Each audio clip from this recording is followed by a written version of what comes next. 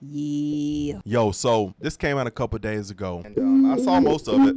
I don't think I got to see the part of it when he was talking about Trump. So this is the Fallen State with Judge Joe Brown on Jesse Lee Peterson's channel. So, and y'all know, if y'all go look back a couple episodes back, y'all see us. So shout out. I had my. Well, I was like, ooh, that's what I noticed. Is that what the camera does to your face? Like, oh my gosh, my eyes was half closed. I almost messaged and say, hey, y'all need to change that thumbnail. Y'all got me looking crazy. Okay. My chin like it was eating my neck. I was like, oh my God. Your picture, No, it did not, my sister. Okay, well, I thought. But listen, so I want to see what Judge Joe Brown. I saw the part. This was so funny because you can't silence Judge Joe Brown. Even Jesse Lee Peterson was they were trying to get through certain points, and Judge Joe Brown will go through it with a fine-tooth comb, and he will stop when he ready to stop. Let's go. The hot seat was supposed to be seconds. He stayed about 12 minutes per hot seat question. Let's go. But I want to see what he's talking about the indictment. But the only wait. Okay. Joe Brown said you had the $25 and you gave the $25 away. Sit down. What's your opinion on what's happening with the Great White Hope, Donald Trump, right now? You have a right to remain silent. Anything. Wait a minute. Judge Joe Brown looked like he had the boom boom room with them curtains back there. I was like, where the curtains go? At the boom boom room. You hear me? You say can and may be used, et cetera, et cetera. We know those as the Miranda rights. Miranda was not a nice person, but when you have law, a lot of times some of the most sacred principles are established through the aegis or the agency of somebody that's not nice. Now, if you're worried about downing Trump, you lose track of the fact that what you see, the indictments in New York, Florida, and Georgia are completely outside of the law. Take what this clown Bragg did in New York. Whether you like Trump or not, essentially what they did is indicted him for being the victim of a blackmail attempt. They said he attempted to bribe Stormy Daniels to remain silent. This guy didn't go to law school and didn't pay much attention when he was there, because when you flip the script as you were instructed first year, if you had to pay somebody to be quiet, you got blackmailed. So he's the victim of a felony. If you indict a corporation for failure to file an explicit report as to what the payout was, well, there was a court gag order, and if they filed the explicit report, they violated the court gag order. Okay, get to Georgia. I won't belabor all of the accounts, but I downloaded the 92-page indictment, and I was shocked to find that some of the crimes were that Trump is supposed to have advocated checking out Newsmax, Fox News, and some other conservative, religious-based news institutions. They're legal. Hell, I read them. So that's supposed to be somehow or another criminal now. All right, you get down to this thing in Florida, and they're talking about the documents. Well, let's forget what Trump did. Let's go back when he was not president of the United States and George Herbert Walker Bush was. There's a case from 1988, U.S. Supreme Court. It's called United States Department of Navy versus Egan, E-G-A-N. Okay. And if you read the concurring opinions, they say, since constitutionally the president is the commander-in-chief of the military and chief diplomat of the country, he has an inherent power to declassify or classify anything, any document, in any form, shape, or fashion he chooses. Period. Right there. Period. Yeah, that's it. Come on, Judge But that's Joe the key. Brown. Let's go. Judge Brown, when it's time to read, he get behind them curtains and probably just study. You know what I mean? He can do what he wants with it because guess what? The mandate that causes it to be prepared says it is for the exclusive purpose of advising the president on the state of our intelligence versus what's going on in the world. So he also has a fiduciary responsibility, it's been held, that you do Once you take that oath, whether you are in office or not, it still binds you, and you have to make an assessment on whether archivists have appropriate security clearances. And also, the other thing goes to this. Even if Congress comes up with a law that says he can't, well, that's unconstitutional. And Marbury versus Madison, 1803, 220 years ago, says if Congress passes an unconstitutional act, it is null and void. And that's what seems to be the case here. So you keep going into it, and you find something that is very disturbing.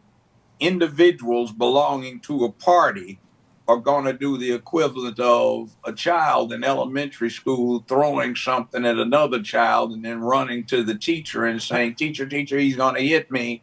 You just wait until you go, my mommy picks me up. You won't be able to catch me. Nah, nah, nah. See, that's what it looks like. And the idea that three individuals are going to, or three little entities are going to deprive the American public of who they want to vote for is absolutely disturbing. Let's say it looks like the National Socialist Workers Party. Now, if you're not familiar with that, the acronym for National Socialist Workers Party is Nazi.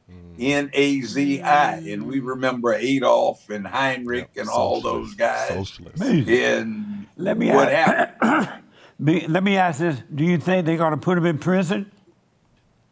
There's no way this should stand on appeal. Yep. Good. What they want to do is take allowance of what Biden and Stennis and Byrd introduced 40 years ago, is legislation that allows a U.S. attorney, for the specific purpose of crippling someone, bringing criminal charges, even if there's no chance of making them stick. This is what I said was happening when they started the prosecution of Dr. Bill Cosby. I said, this is so far on the wrong side of the Fifth Amendment, there's no way it would stand. Now, I've talked to Dr. Cosby personally several times since he got out, and they offered him immediately, we'll let you out 2 or 3 days if you'll just go along and concede. No way. Wait, so he would have only been in jail for a couple days if he would have went and said, yeah, I did it. I did this. How long did he end up doing in jail? I don't know why I feel like it was. Was it a year? A year. A year or something like that? Maybe 2. Yeah. You would. And the bottom line is you can't violate the Fifth Amendment by saying one DA says we're not going to prosecute. Okay, so now he doesn't have any protection against being required in a civil matter to answer interrogatories. And then another DA coming in and saying, we're not bound by that. We're going to take his interrogatories and use them as basis for our prosecution. He never admitted wrong.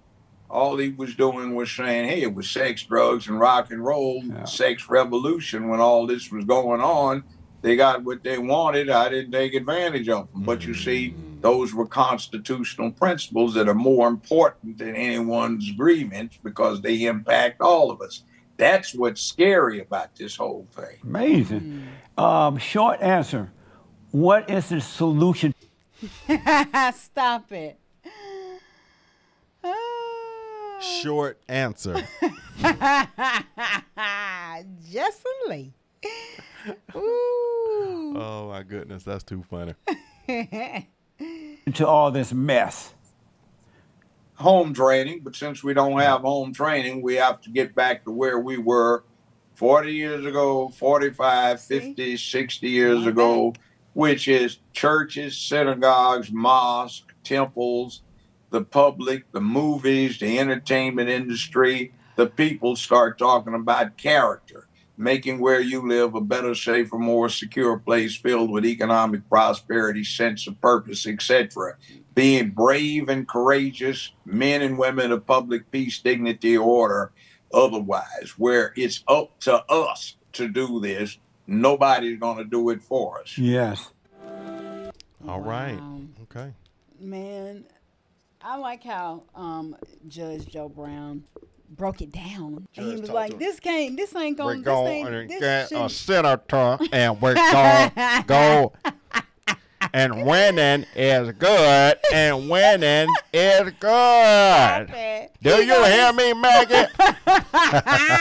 He know his stuff. He know his stuff. He know his stuff. And I like how he broke it down. And he said, as a president and commander-in-chief of national security. Do you want me to show you something that'll take your mind off that pain? Let me see that finger. So I mean, he broke it down and it's like, this shouldn't even be holding up. This shouldn't even be holding up. No, it shouldn't. They just trying their best. They doing their best. And declassify with those roles. He said 3 roles that he had when you become the president, commander-in-chief, and some other thing he said. Yeah. They can't do nothing. You're supposed to touch it. Classify and declassify based off your discrepancy. So how in the world is this happening? Right. They just want, if they didn't want to manhunt him so bad, none of this stuff would have ever. And if Stormy Daniels would have came after him, which I feel like she was bribed and paid to go after him, this would not even be a conversation or discussion. Yeah. So we have to fight for our constitutional right.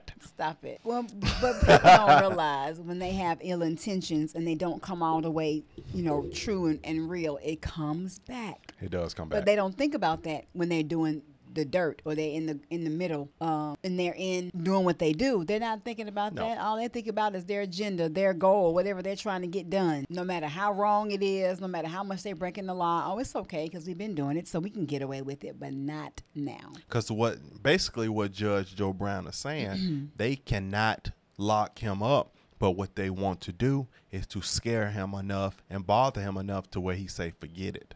That's what they want. And to make people where it's depriving American citizens to vote for who they want to vote for. Correct. So it's free? It's freedom? How much freedom do we truly have?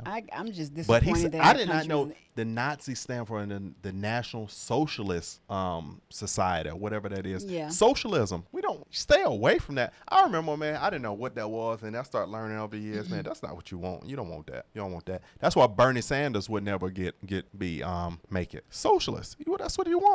So justice is going to prevail. That's the kind of God that we serve. That's right. In Jesus' name. In Jesus' name. I feel. Justice always prevails. God always wins. He has never lost a battle ever in history of humankind. That's right. Like, comment, subscribe. Don't take any notes out, but comment down in the section below if you want some more. We got to go. Here. Bye. I will see y'all later.